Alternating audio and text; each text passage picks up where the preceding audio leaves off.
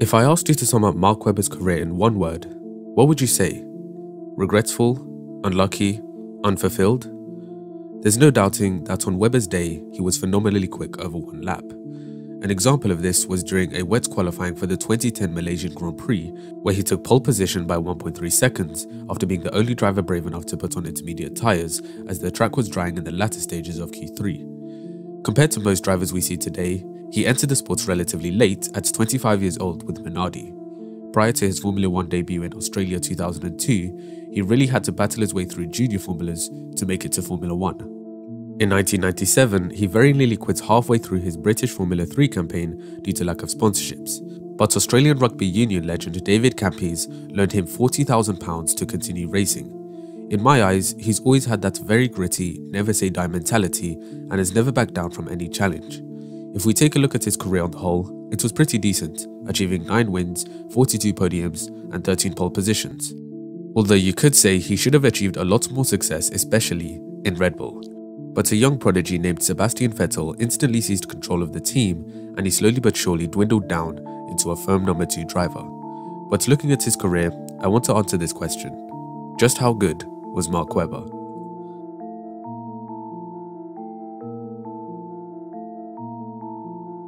Webber's first Formula 1 start was eventful, to say the least. At the 2002 Australian Grand Prix, a collision between Ralf Schumacher and Rubens Barrichello triggered a chain reaction of other collisions, forcing 8 cars into retirement. After starting P18, Mark managed to come out on the other side in 8th place. On lap 3, however, Webber's differential and traction control started to malfunction, but he managed to make his way up to 5th place on lap 25. On lap 37, he became the first driver of the top 6 to make a stop, but after a 35-second pit stop disaster, Webber rejoined in 6th place. He ended up battling with Mika Salo for 5th towards the end and fended off the much faster Toyota while managing his broken differential to take home 2 points in his home Grand Prix. This would end up being the highlight of the season as he wouldn't go on to score another points finish all year. But on the whole, it was a very positive start to his Formula 1 career as he massively outperformed his teammates Alex Yoong and Anthony Davidson. Fast forward to 2003, the Aussie moved to Jaguar, racing alongside Antonio Pazzonia for the first 11 races of the season and then Justin Wilson for the remaining 5. Once again, he proved his amazing talent in many instances throughout the year. For example, in the Brazilian Grand Prix qualifying session, he qualified 3rd on the grid to take Jaguar's best qualifying performance in their 4-year history at the time. Another mesmerizing drive came at the Austrian Grand Prix. After starting from the pit lane and serving a drive-through penalty, he managed to finish an incredible 7th place and set the 3rd fastest lap of the race, only behind the 2 Ferraris of Schumacher and Barrichello. He finished the season 10th place in the championship, level on points with Jenson Button, but the Brits won on countback. Nevertheless, Webber's amazing results earned him plaudits in the press as he won the 2003 Driver of the Year award from Autocar magazine. Coming off a great year in his debut with Jaguar, Webber was looking to improve his performance in 2004. He started the season with a very impressive 6th place in qualifying in Australia, but he was forced into retirement after a gearbox failure. At the following race in Malaysia, he produced another stunning qualifying lap to split the Ferraris and start on the front row of the grid for the first time. But after a bad start, a collision and a penalty, he was left frustrated and spun into the gravel, ending his race for good.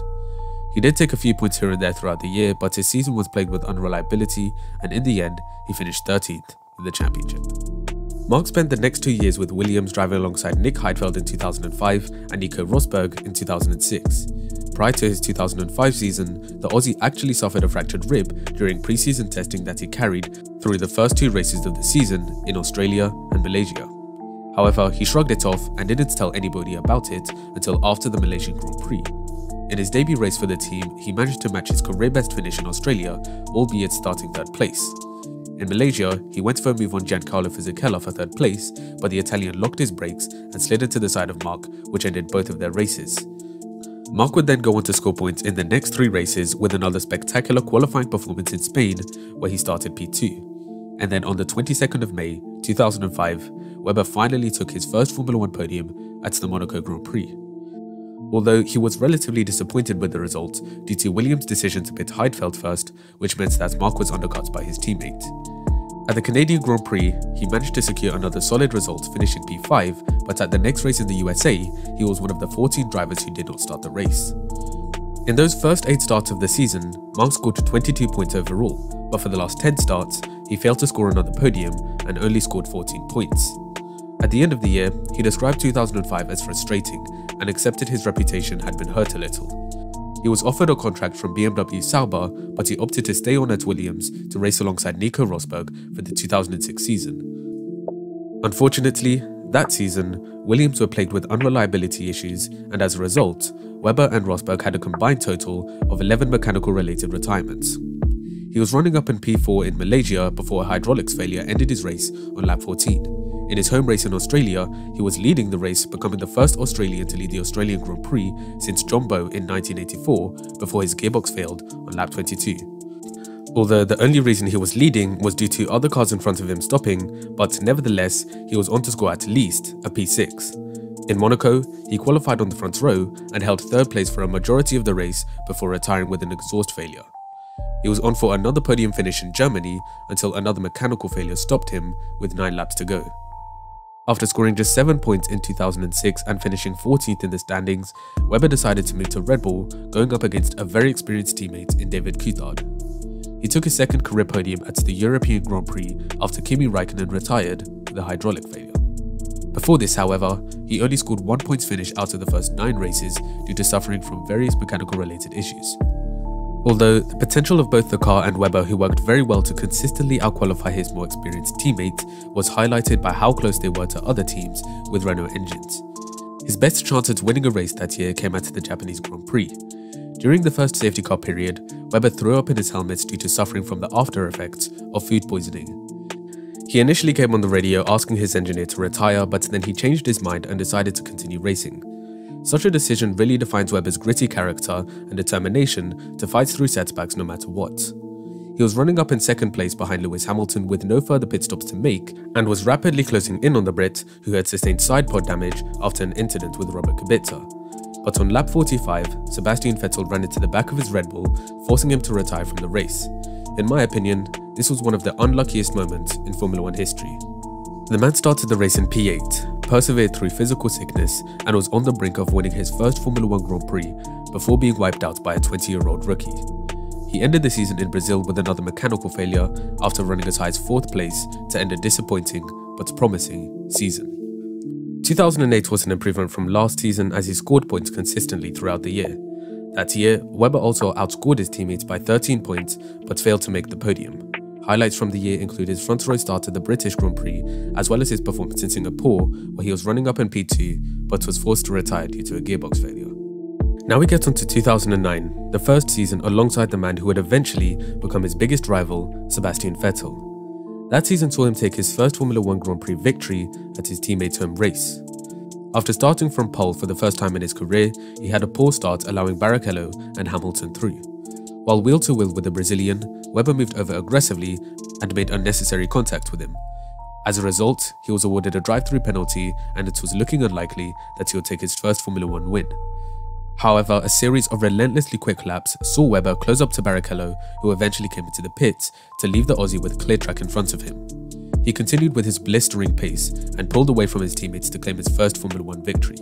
His next win would come at the Brazilian Grand Prix after starting 2nd on the grid. Overall, he finished 4th that year with 8 podiums to go along with his 2 victories and 1 pole position. But during that season, the statistics heavily favoured his German teammate, foreshadowing the way Red Bull would treat him in the future.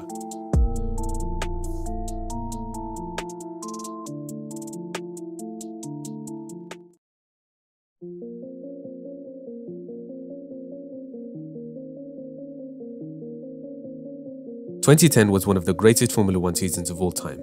A battle for the championship between Sebastian Vettel, Fernando Alonso, Lewis Hamilton, Jenson Button, and of course, Mark Webber. In fact, this season was Webber's best shot at taking his first world championship since he entered the sport in 2002. The year got off to a rocky start, finishing 8th, 9th, 2nd, and then 8th in the first 4 races of the season.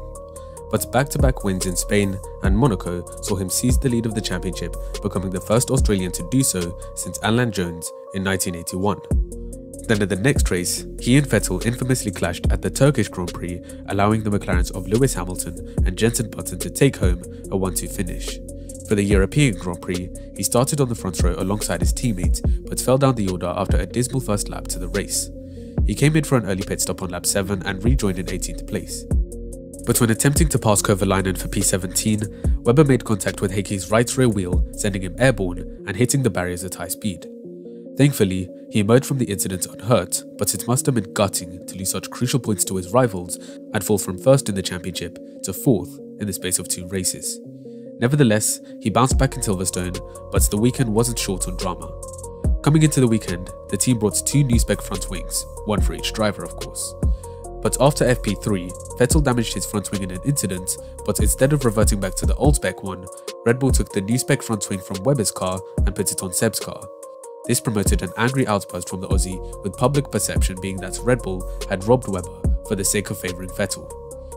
But it didn't take long for Webber to get his revenge, as he refused to yield on the approach to Copse, and as a result, Vettel ran wide and sustained a puncture. Webber controlled the race from there and took his 3rd win of the season.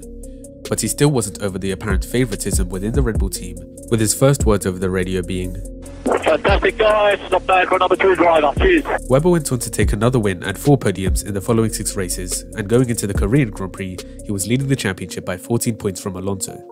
But while running 2nd place on lap 19, he went wide on the exit of turn 12 and spun across the track, collecting Nico Rosberg as he slid back onto the circuit.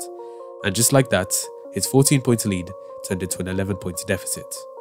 Webber finished 2nd in Brazil, but 8th in Abu Dhabi, which meant his teammate sealed the championship as the final race of the season.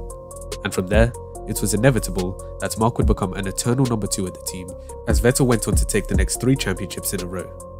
The relationship only worsened as time went on, with the peak coming at the 2013 Malaysian Grand Prix. You all remember the infamous Multi-21 incident where Webber was leading the race and Sebastian was told to hold station and look after his tyres.